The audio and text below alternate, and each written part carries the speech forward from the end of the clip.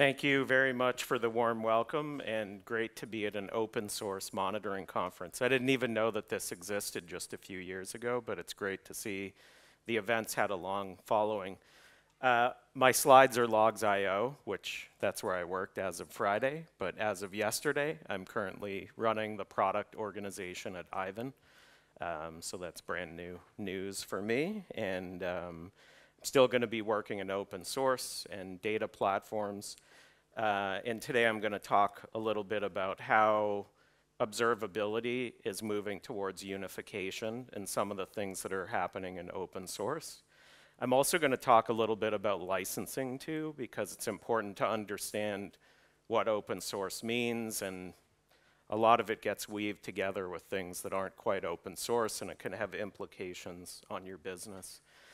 My background is operations, security, performance engineering. I shifted roles halfway into my career, and I was an analyst at Gartner for 4 years, covering this space. And then I've been at a few vendors since, and this is my second day at Avon, so that's where I am today. A little bit of basics on observability. I know that this stuff is kind of table stakes for most of you. You're way past the point, but understanding that there are separate signals and oftentimes separate tools that we use. We heard a lot about metrics in Prometheus and Isinga. We haven't heard a lot about logging or tracing, but I'm going to talk about those signals. They're really important. One of the projects that I do a lot of work on is Jaeger. One of the maintainers and contributors to Jaeger. So if anyone wants to chat about tracing, that's kind of my passion and what I'm into, and have been for quite some time. The challenges that you get when you move to logging and tracing specifically really has to do with the volume of data. And in the case of logging, the fact that it's not structured and standardized yet. You're going to hear from my former colleague in the next talk about open telemetry, where we've standardized the metrics and the tracing. The logging is still challenging, to say the least. But the goal of the project is really to create the semantics and structure to actually help solve this in a more concrete manner. Eventually, there will be more signals. Those of you that were at KubeCon in Valencia or just a few weeks ago in Detroit, there's a lot of talk about profiling. That's the hot thing these days, is eBPF and profiling. So there'll probably be another circle here. Probably will go here that's profiling, because it tends to use a lot of event-based data and metric data. So we'll see.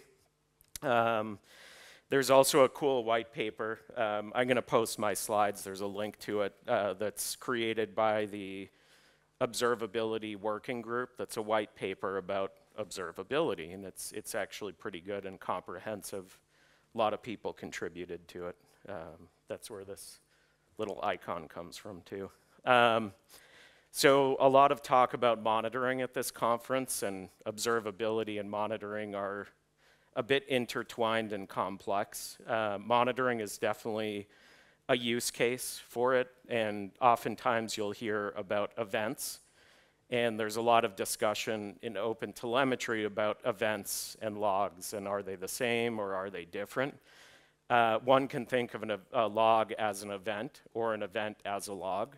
But obviously some folks have different opinions as to the semantics of an event. Should it have a status, which a log doesn't always have? So there's a lot of debate about events and logs. And then, of course, metrics are super important for those running operations. And there's a cool talk on SLOs and SLAs coming up, I think the end of today or the end of tomorrow, that definitely we'll dig into that one.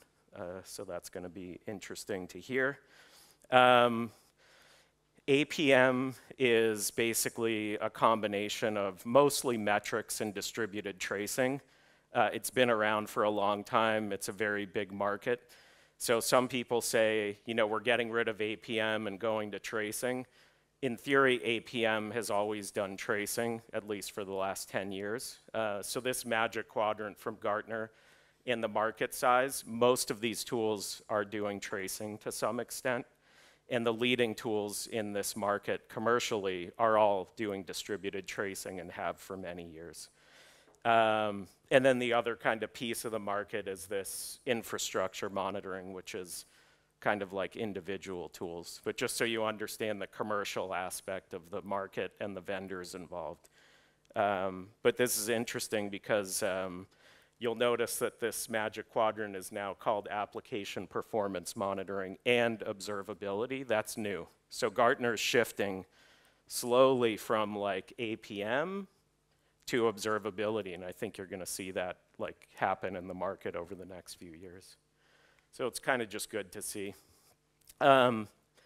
Observability is tricky because when you want to deal with open source, and these are kind of diagrams of some of the basic architectures. Up here is sort of basically the Elk stack. When you scale it out, you've got to manage Kafka, you've got to deal with a lot of components. Similarly, when you look at the Grafana stack in Prometheus itself, there's a lot of other components that you have to deal with. Long-term storage, how do I scale it, how do I manage data? And similarly with Jaeger, once you scale it out, you have to deal with Spark, you have to deal with a lot of other technologies. These all have different UIs and different tools, and it's a big challenge because the architectures are different and complex. So a lot of organizations struggle with all of the engineering work that it takes to make these things operate. But open source is super popular. These are some kind of numbers when you look at some of the bigger commercial tools, the number of customers, and then you look at the open source different tools out there, and there's orders of magnitude larger amounts of consumption. So when we think about this huge market that's dominated by several players, and you look at open source, everyone's using open source. That's really the future of where things are going. So just kind of puts it into perspective a little bit when you see the numbers here, the sheer scale of things. The other thing to be aware of is the software foundations. Probably most of us know the Linux Foundation, the CNCF, and Apache. I can tell you as someone that works a lot in the CNCF along with a few other folks here, the amount of support that they give us, helping us with licenses, the ability to have Slack, GitHub, GitHub Actions, being able to run our CI and CD pipelines. This is all super valuable for an open source community, making sure that we have the right legal protections, the right licensing. All of that important stuff is really what these foundations give communities, and it's really important stuff what they do for us, because as a community, these projects would not exist. We probably would not have Prometheus, we would probably not have Kubernetes, we wouldn't have Jaeger, and countless other tools. We might not even have Linux in a concrete way. So it's super important what these foundations do. And the other thing that they do is they really help bring the community together and market. So like everyone knows Kubernetes because the CNCF spends so much money marketing it and promoting it and getting projects to come together. And that's really what the value of these foundations are. And they require a few different things. They really require that the projects themselves have the right types of licensing. And those of you probably know about the licensing changes we've seen from Mongo, we've seen from Elastic. We've even seen it from Grafana where they've shifted, still open source, but it's a license that you have to be careful with. And these open source software foundations don't allow code like LGPL into the projects. So I can tell you in Jaeger, and also we had to do some work in OpenTelemetry to make sure that we didn't contaminate licenses, because the CNCF requires Apache 2, free for everyone to use for whatever purpose they want to use it for. And these other licenses can be restrictive. I can tell you that at companies like Google, they don't allow any LGPL to be used in the entire company because it can sneak into the code base and then cause the whole thing to have to be relicensed. So It's definitely tricky. I think this is going to continue, where we're going to see things relicensed and changed because mostly for money and business purposes. That's kind of what it comes down to. But it's really tough on the community. So this is kind of the CNCF statement on this, is that you have to be really careful when you're writing code and contributing that you're not contaminating. And we've actually had to build a lot of compliance checks into our continuous integration system for Jaeger to make sure that we don't contaminate things. So we do license checks and build SBOMs and do all of this fun stuff in the community just to try to make sure we don't contaminate anything. And I hope that the Grafana changes don't cause an impact on Prometheus over time, because Grafana is the main UI that we all use to analyze time series. We've seen a lot of advancement in the UI for Prometheus itself to do queries and analytics, but it's not as powerful as what Grafana provides. So Grafana and Prometheus are very tied together. I mean, I don't know anyone that's not using Grafana with Prometheus. I mean, it's kind of the de facto. So I hope that the license stays the way that it is and it doesn't change, because it will definitely cause issues in the community and issues with the CNCF. So similarly, this is kind of the Google statement that is for internal and external use, that they're, that they don't allow it. Amazon doesn't allow it. Facebook doesn't. They don't want anyone using non-Apache, basically, code inside the company, because it's a big risk. So just kind of showing that and in the concern around it. Keep an eye on it. Your lawyers might care about it. You probably don't, but it's definitely something that can be concerning. So OpenSearch, I'm going to kind of shift a little and talk a little bit about some of the cool projects. And OpenSearch, for those of you that don't know, is a fork of Elasticsearch 7.10, which is the last Apache 2 version. And Amazon led a fork to continue the Apache 2 version of Elasticsearch under this new name. And it's been doing quite well. It's definitely gaining in popularity. I looked at GitHub stars. There's two metrics you can look at in open source. It's like lines of code and commits, or stars. Both of them are kind of not the best measure, but something that we can at least use. And I kind of compared some of the other tools together and how the star growth is done. And OpenSearch is doing pretty well. It's been out for about a year and a half, getting close to 2 years now. Yeah, more like a year and a half. And it's definitely picking up. And the focus of OpenSearch is how do we make Elasticsearch easier to scale, cheaper to operate, things that are challenging today with Elasticsearch somewhat. So, it's definitely a really interesting project. There's also been a lot of work on plugins, which I'm going to talk about. These are kind of like new modules in Kibana, which is now called OpenSearch Dashboards. Definitely worth checking out. And some of the cool things that are going on with the project is today, some of the challenges are when you run a big cluster, each of the nodes has to contain data and replicate it n number of times. And you have to balance the data across the cluster. This is really challenging. For anyone that's run any type of scale, you're always dealing with hotspots. You're always moving shards. You're always trying to balance the data. You can automate a lot of it, but it's super tricky. And so the idea is, how do we move the architecture of OpenSearch over time to be a bunch of microservices that are accessing shared object storage with a bunch of caching in between. This lowers the cost, makes it easier to scale. You can do balancing much more effectively.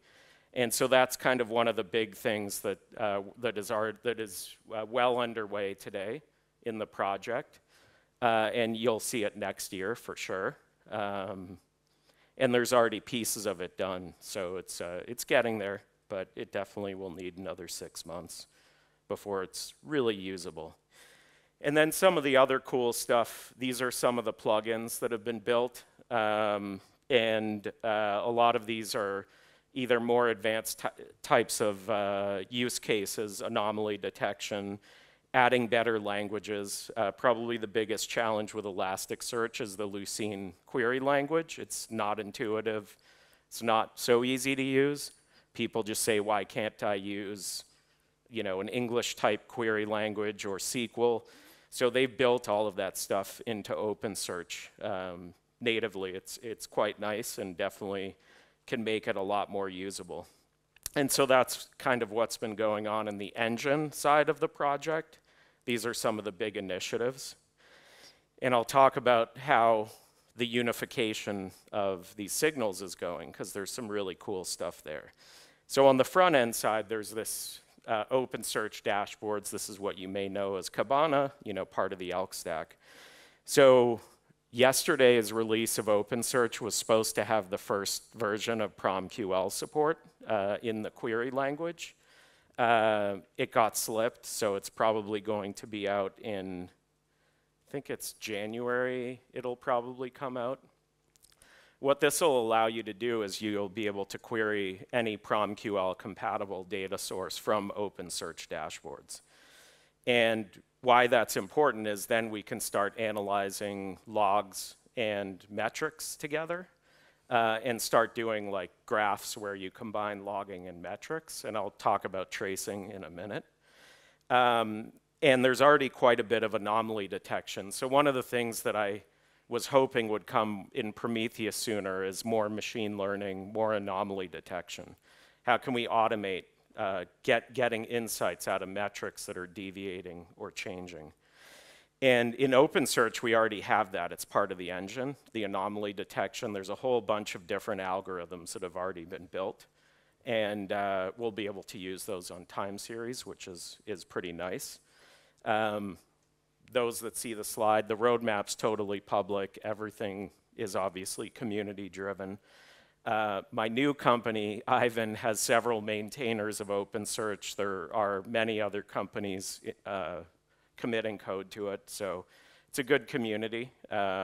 Obviously, Amazon's still leading it. They have a very large team building it at Amazon, but everything's public. It's out in the open.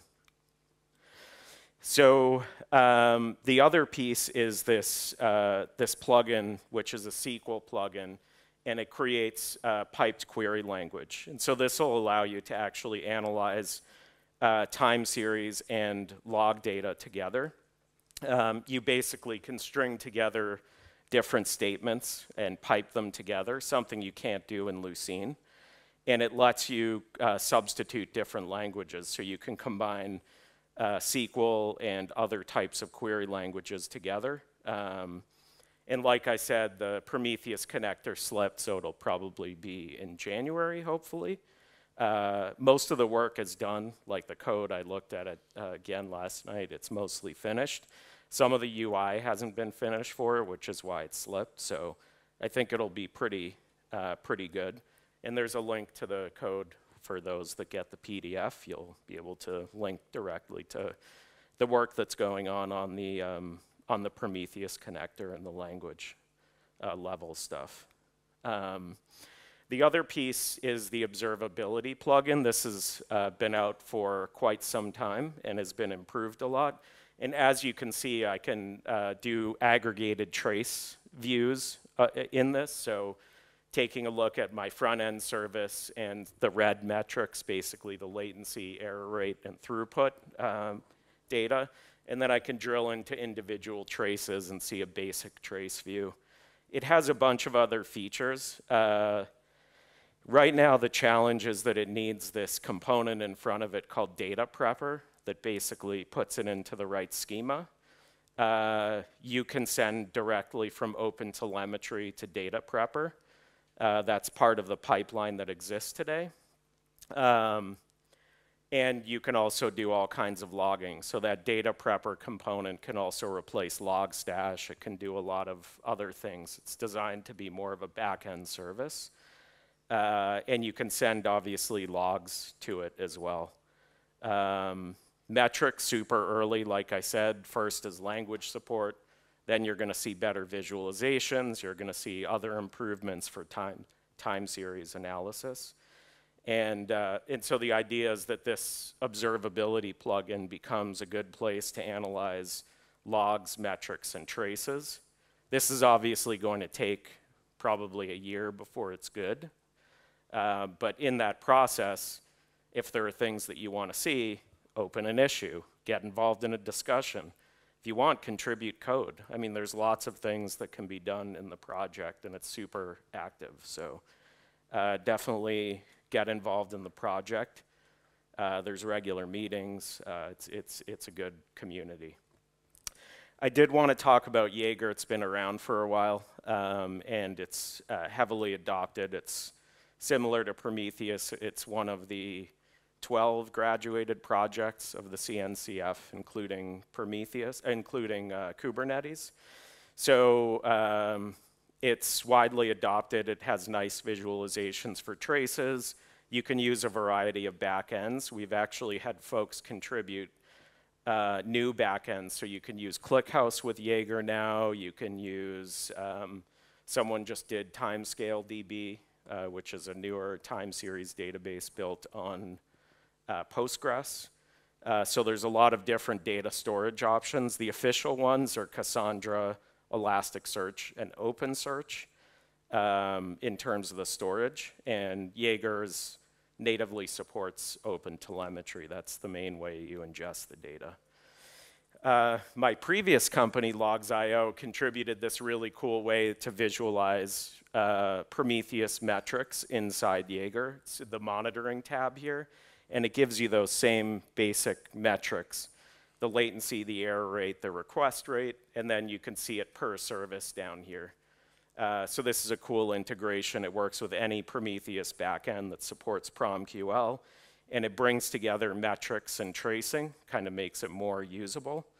But I think the future is really going to be moving to something like OpenSearch dashboards.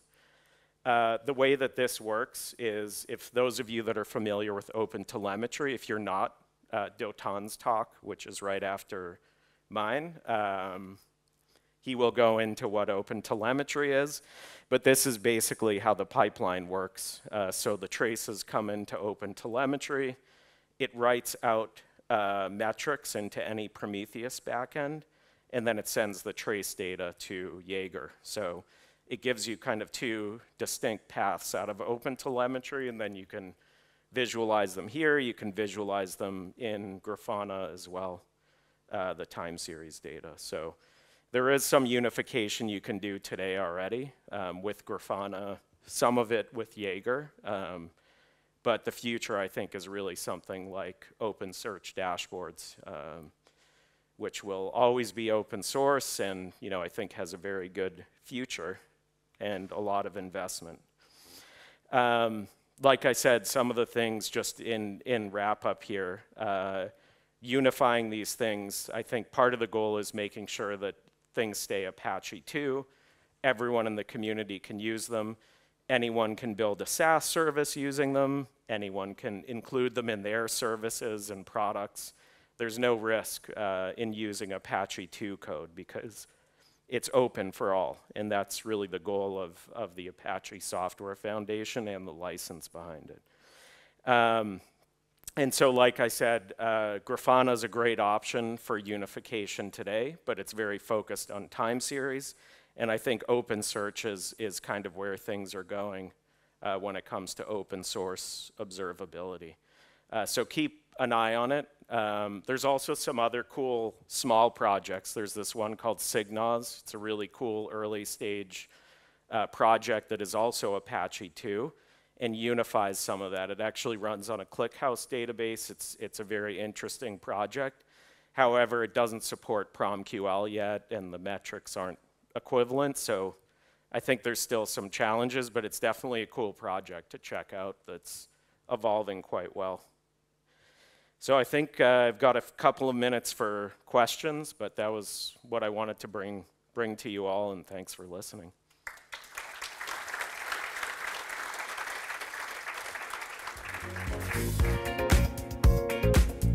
Yourself open and funky. Yourself open and funky.